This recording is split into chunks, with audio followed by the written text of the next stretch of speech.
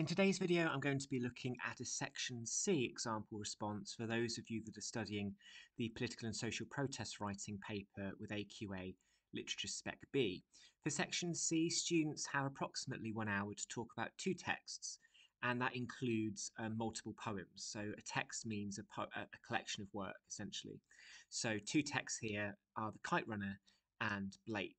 The question that I'm looking at is the question that has already been asked a few years ago, and it's about personal courage. And as I have done in a lot of my videos on this channel, when I'm looking at exemplar responses, I begin with a kind of a plan, but I also highlight the bit of the question that is most important, which is the words personal courage, because that is what I'm talking about in this response.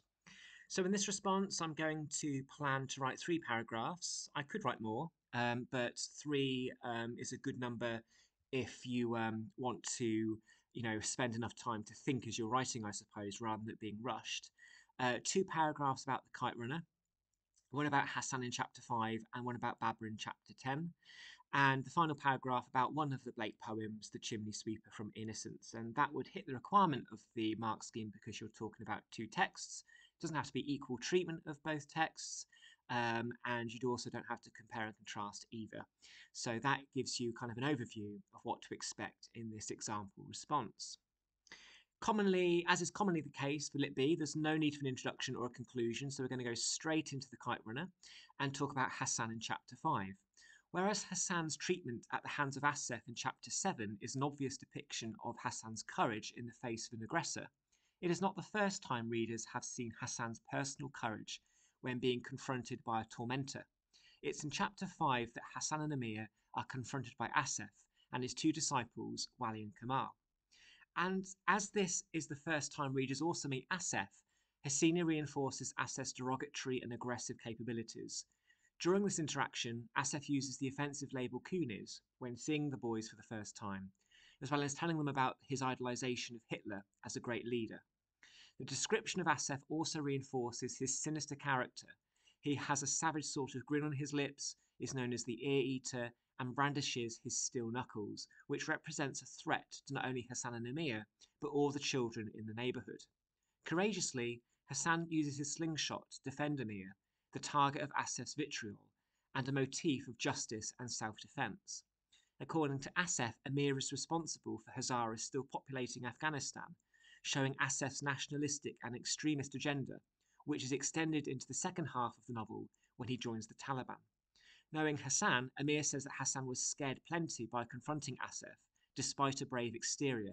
And even though Asef is defeated by Hassan's actions at this point, it could be argued that the events of chapter 7 happen because Hassan's courage in chapter 5 and Asef being unable to bury a grudge.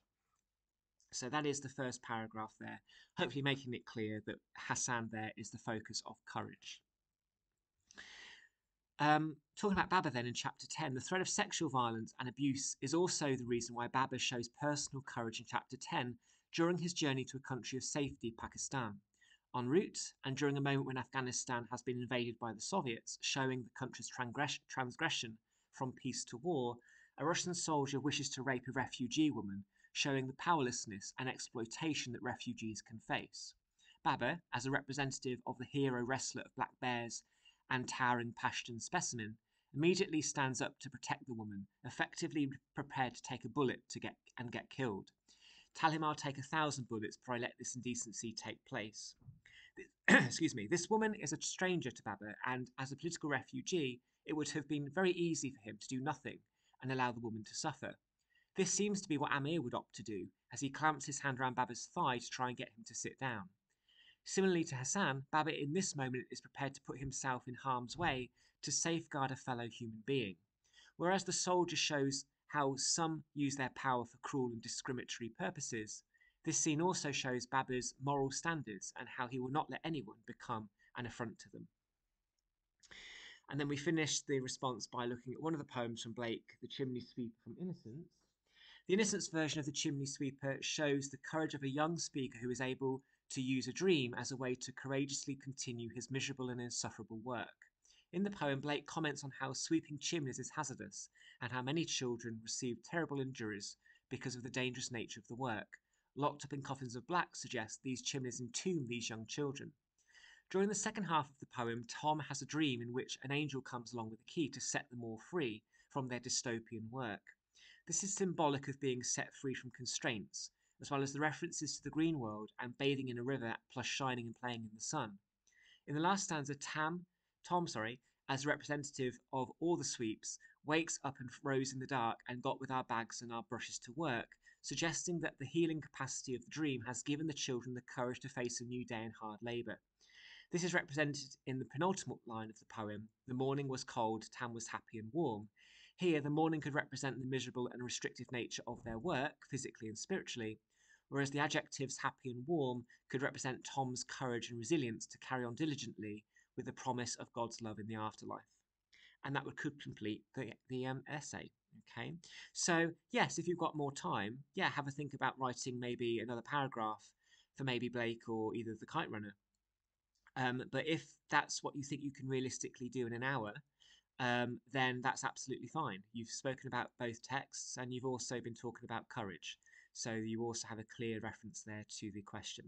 Okay, so that is an example of a Section C Paper 2 response for political and social protest using the Kite Runner and Blake as a way to answer the question. Thank you very much for watching and good luck in your studies and the final exams. Thank you.